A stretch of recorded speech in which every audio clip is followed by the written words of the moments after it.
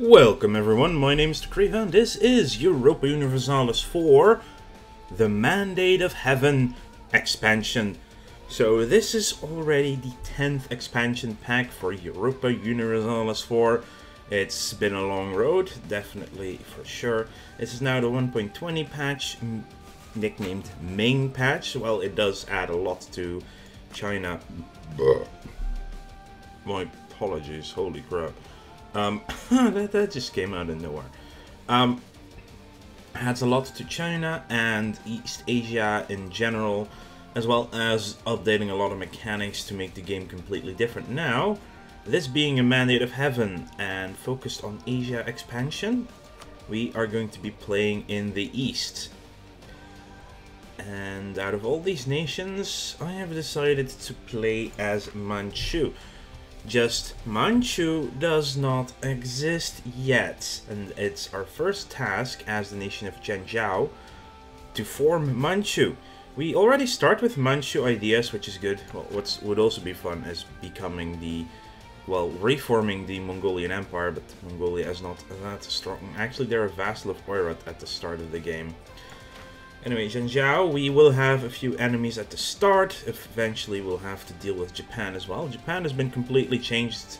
There's no longer a nation called Japan until it's actually formed by shoguns and daimyos. There are also many more daimyos on the map. I mean, if you look at Ashikaga, who is the current shogunate, instead of Japan being the shogunate, these are all their vassals. That's 1, 2, 3, 4, 5, 6, 7, 8, 9, 10, 11, 12, 13, 14, 15, 16, 17, 18, 19, 20, 21, 22, 23, 24, 25 vassals right at the start.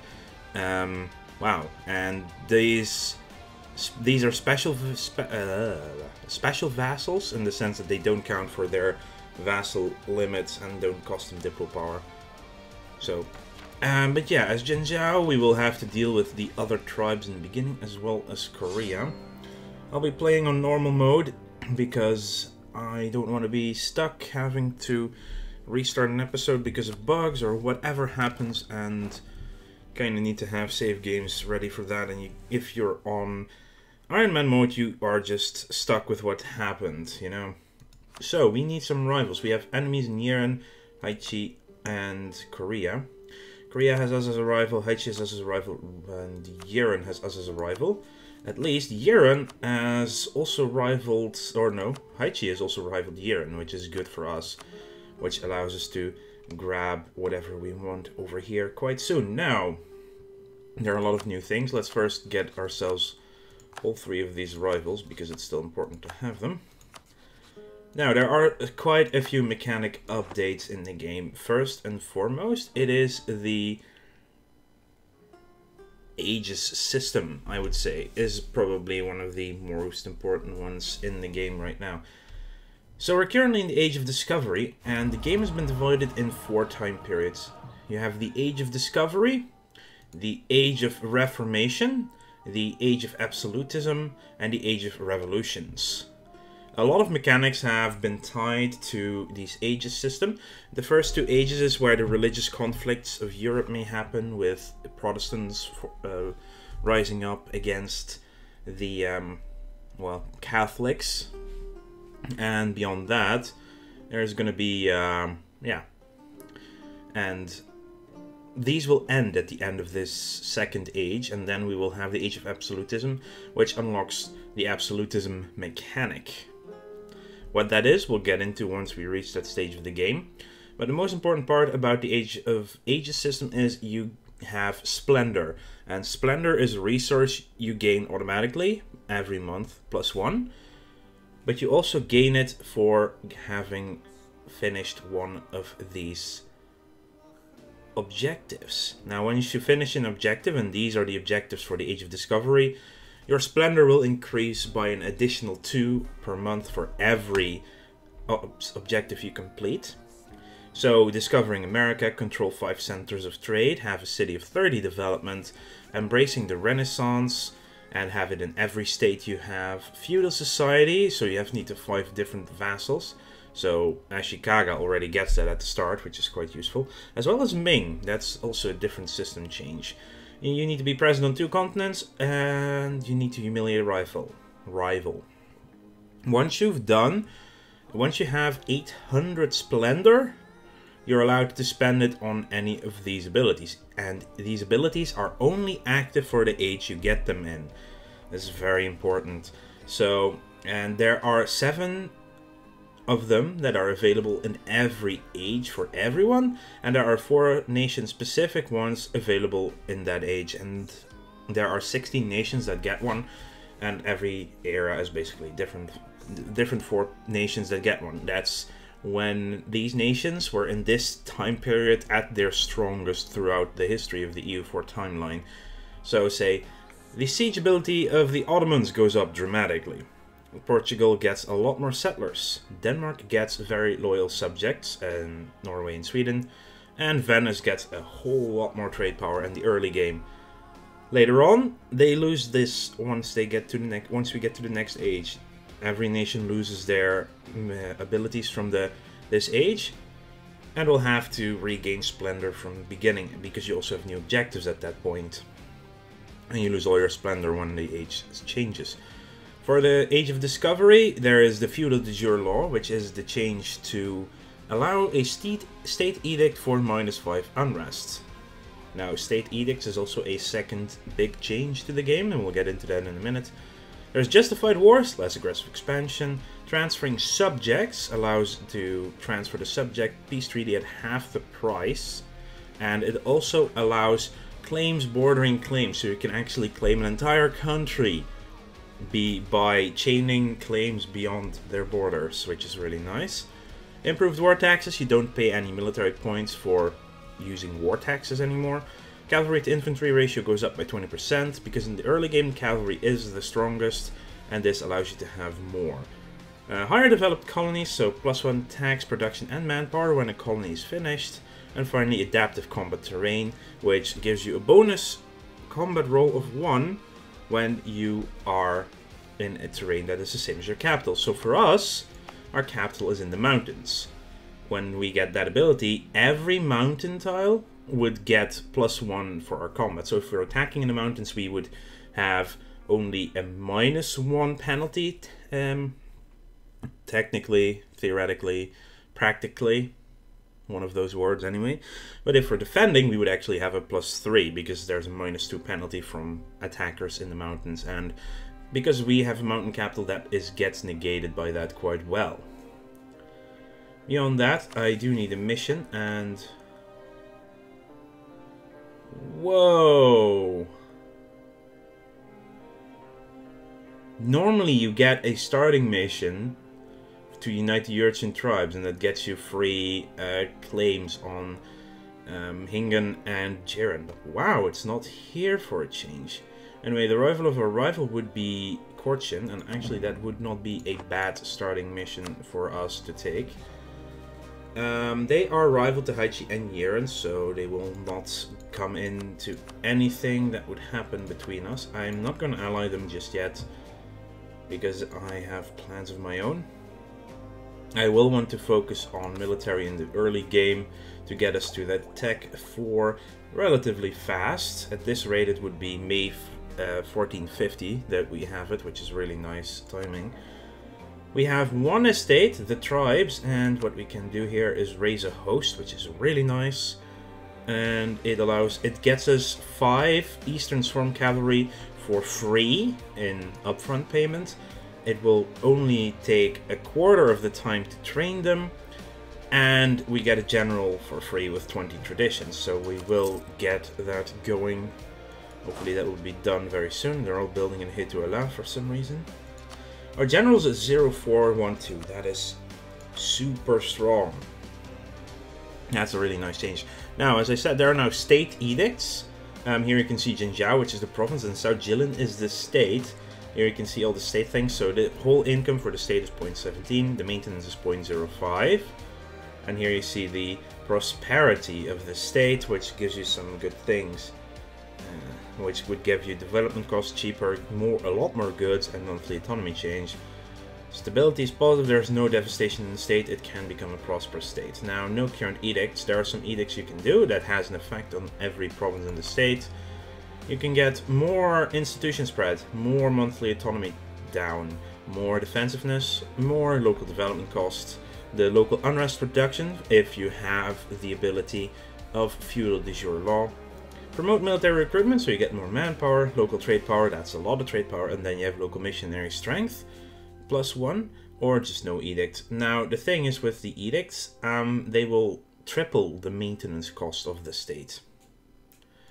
So it is very important that you watch your money while you do this. Now, that's just the start of all of this. What I also want to do is go to Haichi and start spying on them, as well as in Yeren. So you have to be careful though, because I do want to declare an early war. And just for the sake of money, I will also mothball my fleet for the time being. So, because we're currently not making any money, and we are training a lot of cavalry, so that's going to be expensive. Now, is there anything else that I need to explain right now? Not really, but what I can say is that I can show you the ideas and traditions for Manchu. Our traditions give us 10% land maintenance modifier reduction and land leader shock +1, and once we finish all of them we get another shock +1. Then there is Unite the 3 Urchins, gets us national manpower increase and core creation cost goes down. The Manchu alphabet, which makes technology cheaper. The 8 banners, which gives us more banners, which is a system that allows us to create a specialized army that's especially for Manchu and their system of banners. There's a link with the Mongol dynasty that gives us cavalry combat ability, manpower recovery speed with the Green Standard Army, national unrest with pigtail or death, and the Chinese laws which decrease the cost for stability. I don't know exactly where we can raise banners, but we'll get that point very soon. I don't think we can do that just yet. This is all we're available. We are going up to force limit with uniting tribes. Change culture to Manchu. We are Manchu, so that's fine. What is also really nice is the change to... Where is it? Oh, you actually probably... Yes, once you decide what building to click, you get a very much minimalized amount of stuff you can see. And here you will, once you have a temple available to build, you will see you can sort by lots of things, deciding where you want to build things, what is going to be the most beneficial one to do that in, obviously. But also very important, this expansion is the diplomacy macro builder. It is really, really good. You currently have no free diplomats, so improve relations. You can automate your diplomats to always do things. Just dive with target for diplomats to automatically start improving relations with. You can do the same for alliance. You can actually see here in the list who would take an alliance. Korchin would take an alliance. No one would support independence because we currently have, I think, we are independent maybe? Oh no, we can support their independent, and then we can just join a coalition, and you can also easily see who is available. Influence actions, proclaiming guarantees, sending warnings, become their tributary. We could become the tributary of Ming, they will ask us very soon anyway. Dynastic actions, we can remarry Korchin. Economy actions, issue embargoes, send gifts, give subsidies. 110 nations would accept this at this point. And once you're papal control or a Holy Roman Emperor or a great power, you get even more actions here at the top. But this is so really nice, just the improving relations for free. Your diplomats will automatically go. Once they're finished, they'll go to the next nation, etc. It's really, really a really convenient system. There's another change here, the Empire of China. We want to become the Emperor of China eventually as Manchu. And what it does basically, it's the Empire has tributaries that will every year pay stuff to Ming in this case. And there are some decrees that can be done that give bonuses to the Empire. There's also the mandate, which makes it, if the higher it is, the better it is for the country. Like, if you have high mandate, you get some bonuses. If you have low mandate, you get big penalties. Like, your empire just, it starts hurting a lot. Wow. Gained by having positive stability, tributary states, and for each state enjoying prosperity. And lost by devastated provinces, neighboring countries that are not tributaries. Now, there are currently quite a few non-tributary countries next to them. Go to the diplomacy map mode. These are the tributaries. You can see that in the north, all the hordes are not tributaries. Here in the west, some nations are not tributaries. But eventually, we want to become China ourselves. That's, of course, the first goal. But anyway, let's unpause and actually get started. Korchin does want an alliance. It would finish that mission a lot quicker. I will do an alliance and will not get a royal marriage with them. These guys are building cavalry, but like 300 at a time. It's really interesting. I will not take your marriage offer though. Now, first off, I do want to attack these guys. Here it is. Ming wants us to become a tributary, and I will accept, otherwise they will just hurt us really, really badly. Like, super badly. Now, I think with our strong general, I can already take on Haichi quite easily. So I'm actually going to move... We've lost the take mandates of heaven from them. Man, that host is building up really quickly. There's only one more to build. It's really fast, but it's also really costly, so we're going to need to be at war very soon to make use of them. And after the war we can remove their funding. These guys are losing attrition quite quickly. I don't know why. We are also attritioning right now. So Haichi, I'm going to declare the war. Korchin would actually come in if we were to promise them territory. That would definitely help in the war, and I actually am very happy to give them a province for their thing. I cannot do that. This actually, war goal is to take Jiren. We will strike immediately. Rival over rival because we're now in a war together. That gets a bonus. And Jiren goes after Buryatia.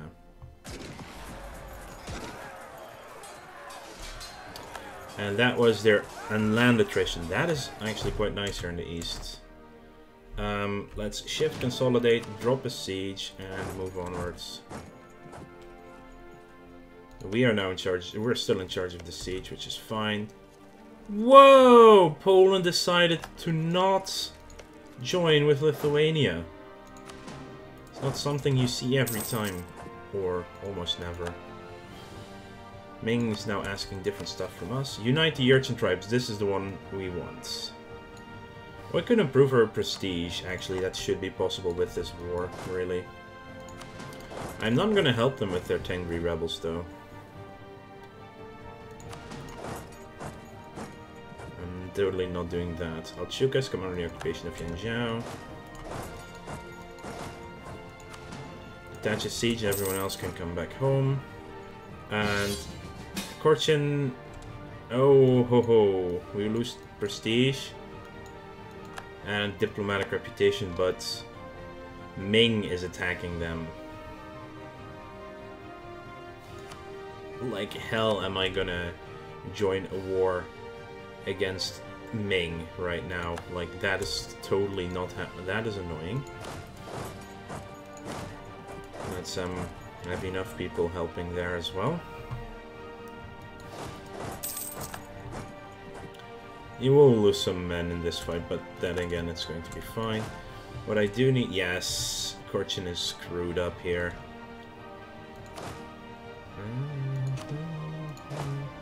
You joined the Siege of Yeren because that is a 2-siege general that I would like to have available as well.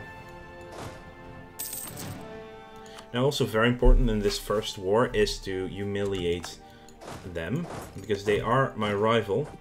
And humiliating gives us the humiliate rival objective done, and that is quite nice to have early on, for sure. Why wouldn't you just go through our own lands? That would get you less... Well, actually there's... Because if they pass through Jiren, they might actually get some problems with attrition going on. We are not at war with Ming. They will not hurt me. This will not hurt. See? They could actually unsiege Yehe for me and then run in. Yes. Wow, they are running through my lands. Well, that's the thing. I am their tributary, so that's also a reason why I wouldn't do that. And of course, they are very pissed at me now. That was an easy way to get rid of the alliance, though. Well, you're going to be in pain very soon. There they are. They're getting stack wiped. So they're going to be forced to be tributary as well. The best thing about being a tributary is the fact that you still have independent relations with other nations. So tributaries can go to war with each other and Ming cannot intervene with them. As far as I know, hopefully. But regardless, I want to thank you all for watching. Make sure to like this video if you enjoyed it and subscribe to the channel if you want to keep up to date in the future. I'll see you guys later.